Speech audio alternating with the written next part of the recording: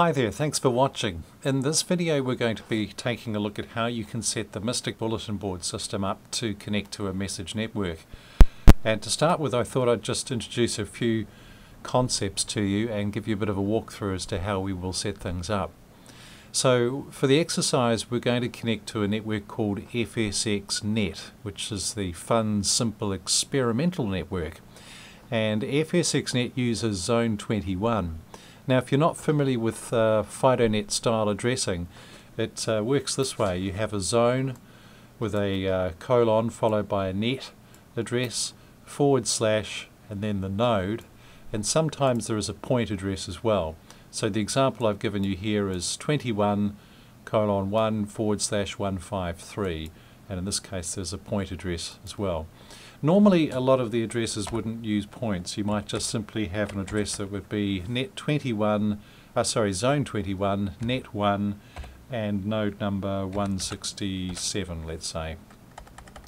Now, in order for our system to connect to this network, it needs to talk to a hub which feeds the messages to and from us.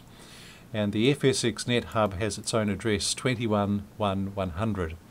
And it has a host address, ip4.agency.bbs.geek.nz :24556, and that is the port number that we'll be using to connect to the hub. And there is a session password which is simply the words "let me in," all in capital letters. That's an I, not a number 1. For the exercise today we're going to be using a node address which is a default address that you can run with until you get your own one assigned, which will be 211999, and we have a password that we can use as well for something called ticks, which I'll explain later, and again the password's just let me in. Some useful links for you. If you want the software, you haven't got it already, head to mysticbbs.com, and if you want some more information about fsxNet, then head to bbs.geek.nz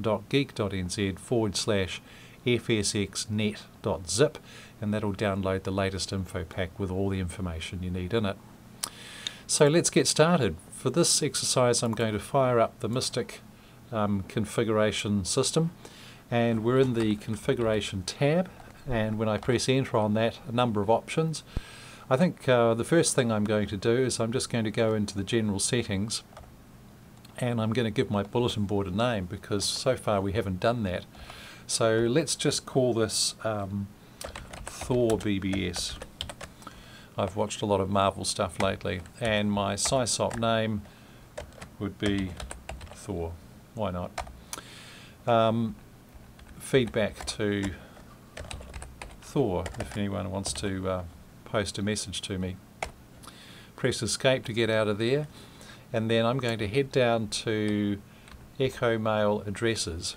Now in this section you set the addresses that your bulletin board has. Now at the moment you leave this first one empty, or alone at least, because that's a local one, but the rest of these are free for you to fill up as you need to. So we'll go to this first entry and press enter, and you can see it's asking us for the address details for the network that we're going to join.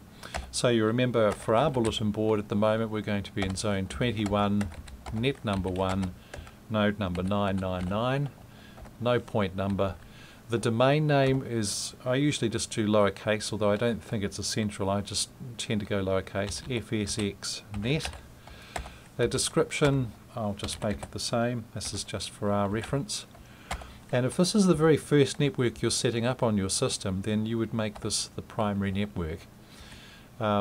Anything else that you set up, just make it a secondary network. So the answer to this last question down here remains no. But it really doesn't matter what is your primary address, so long as you've got one set as a primary address. Now if you join this network you'll get issued with a different number, and the chances are that you'll want to change that node number to the number that they allocate you.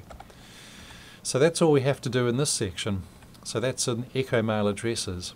The next thing we're going to do is go into echomail nodes, and this is where we set up a connection to the hub so that we can actually get messages to and from this bulletin board to the rest of the network. Now there's no entries in here at the moment, and the way to create it is you use the / key where it says / for command list, and we have the option of inserting, copying, deleting and export. So we're going to insert and create a new echomail node. If we press enter on that, we've got a few screens that we can fill out, and I'm just going to walk you through each of these steps. So for starters, for a description, let's call this the fsxNet hub.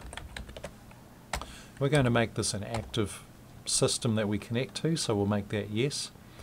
Over here we need to get the hub's address in place, so it's zone 21, the net is 1, and the node number is 100. There's no point address, and the domain is fsxNet, all in lowercase. On the other side of the screen here, this is just telling us asking us how do we want to compress the information and send it to the hub. So you need to have a copy of pkzip sitting in your Mystic directory or infozip, but normally you just leave that set to zip. Export type, there's a few options, but I recommend you set it to crash, because what that means is the moment it can deliver it, the message your system creates, then it will send it off to the hub. This all-fix password you can leave empty, packet password you must leave empty, session type set to BINC-P, that's correct. Routing information, now this is a command that says if you're sending private messages to another system, then what do you use this echonode for in terms of sending those messages. So in this case I'm saying anything that is in zone 21, and I go 21 semicolon star, that means route any net mail, which is private mail, that's addressed to anything in zone 21 through this echonode. The maximum packet size and arc size leave is set. File box you don't need to worry about, and for the tick password I'm just going to put in capitals let me in. Now this password is for files that the hub sends you, and when the hub sends you a file it will also send an accompanying tick file, which is like a little text file with a .tic extension. In there will be a password that you need for your bulletin board to be able to suck the file into the bulletin board system. Again, when you get a proper address, this tick password will change and you'll want to update that. Now the other thing you want to do here is, you see in the bottom right hand corner we've got session options. We want to press S for session options, and this is where we're setting up the system that actually connects to the hub. Now the host address, you might recall from that other screen before. In fact, let's just have a good look at that again. Host address, where was it? There. So it's ipv4.agency.bbs.geek.nz, and then it's colon 24556. So that's the port address that we're connecting on. So let's type that in here. IP, I'll do it lowercase, ipv4.agency.bbs.geek.nz colon 24556. Cool. And the password in uppercase, let me in. Now these next settings here, timeout and block size, just leave them as set. These two you should turn on to yes. This just simply means when you send that password, encrypt it so that it's not so obvious, otherwise it's sent as plain text. And hide AKAs means that when you connect with this system, the hub address, just present your zone 21 address. If you've got other addresses on your bulletin board, it's not going to sort of show those business cards. There's no need to. So just set those both to yes. Press escape a couple of times and you can see we've got an echomail node, which is the node that we're going to be sending and receiving stuff to, all set up and good to go. Now if we want to carry on from this point, the next step is going to be creating a message base that we can then link up to the hub and post messages to and from. So let's just do that as well. We'll go over into editors, and there's a couple of concepts here. You can have message groups, so you'll see that Mystic ships with at least one default group. So I'm going to press enter on this and just make this fsxNet, and I just press escape a couple of times. So this is kind of a cosmetic naming convention here, and then I'm going to go into the message base editor, and this is where we're going to set up the message base that we post into messages that get sent across to this network. Now you'll see on here we've already got 3 which ship with Mystic, and they're all local bases on the right hand side, so they're not going to go anywhere other than what's on this bulletin board. What we want to do is press the / key to open up our command list and press insert, which is going to allow us to create a new message base, and that's the next step that we're getting into now. So let's go through and walk you through how this works. So I press enter and I get a whole bunch of options. Don't be overwhelmed by this because it's actually pretty simple once you've done it a couple of times. The message base is just called general chat.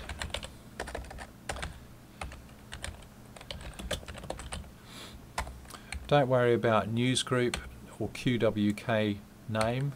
In the echo tag you want to go fsx and then the underscore key GEN, and this is a tag that all the messages that you write get sent with, so that the hub knows which message base it needs to send to all the other connected nodes.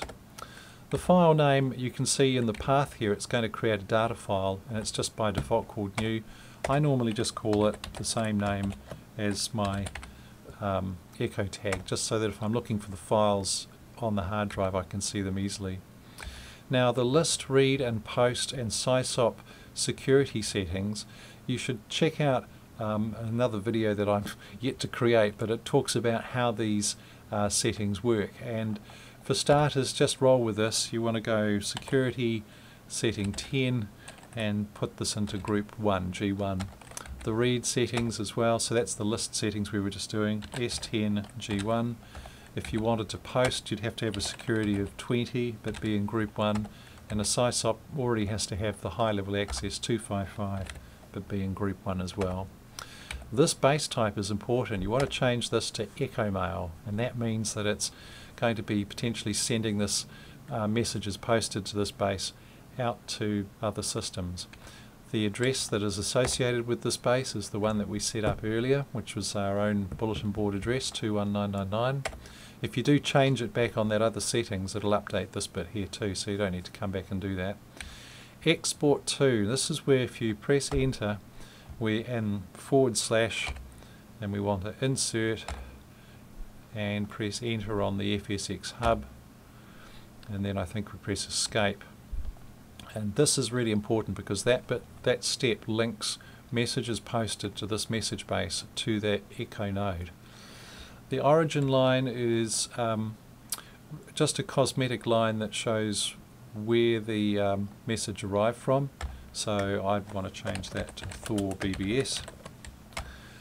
None of these settings here you need to worry about. These are cosmetic ones. Maximum messages, you might want to change that because Mystic can maintain quite a lot of messages in in its message bases, and if you've got a decent hard drive, you might want to make that say 5,000. Maybe keep them for at least a year, but you can change that.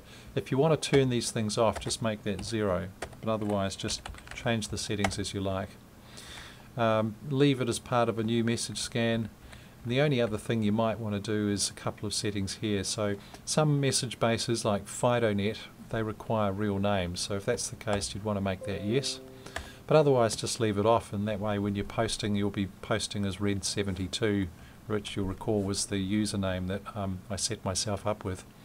And the other thing you want to do is allow ANSI, which means that if people are posting messages with graphics in this message base, you're going to be able to see them, because Mystic does a great job at presenting messages with ANSI graphics. Now you can see I've got one message base set up called General Chat, and it is linked to the echonode, and we're pretty much good to go in terms of actually posting a message, which I'm just going to show you quickly how that looks as a user. So over here we've got our login, and I log in as red72. I put my password in 1234. Remember, I'm a sysop, so I'm being given extra access. And if I go into the message menu, and firstly let's take a look at joining a group, because remember you could have several different groups, but at the moment I've just got one called fsxNet. And under area I've got two message bases which I haven't actually set up so that these were the numbers 1 and 2 were part of the original bases that shipped with the bulletin board software, but the one that we just created was base number 3. So obviously if I try and read messages, it's going to not show me anything because there's nothing in there. But if I go P and post a message, I could send a message to everybody. Hello world is the subject. This is a test message from the Thor test BBS that Avon, aka Paul, is using for some demo videos. Now if you want to save that message, you can see in the top right hand corner the / key brings up some command menu, and if you're not sure what it is, just use the question mark to see your options, and in this case I want to save the message. Saved. If I want to read messages now and press enter here, you'll see I can begin reading at message 1 of 1, and it comes up with a little option there to read the message. So option, the first message unread, hello world, and if I press enter you can see that there we go, we've got the message. It's from Thor BBS, and you can see it's got my network address in there in brackets, and also at the top you can see underneath hello world the status that says local. Now the next step of the process is going to be exporting this message and sending it off to the hub, and how we do that is the subject of our next video. But for now I will leave you with the screen and say thank you very much for watching, and if you are interested in the software, please check out the links in the video below.